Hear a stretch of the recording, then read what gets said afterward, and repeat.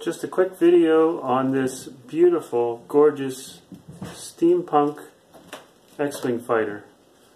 This was built by Brian Sathoff, if I'm pronouncing it right.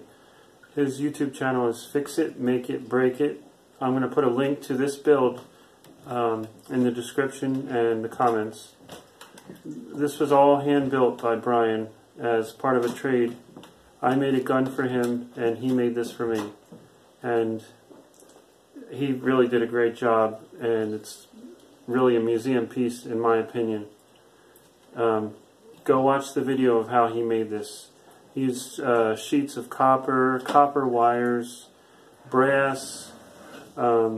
He hand bent these, the copper sheet to make this beautiful shape. He soldered, riveted. It's really an incredible art piece.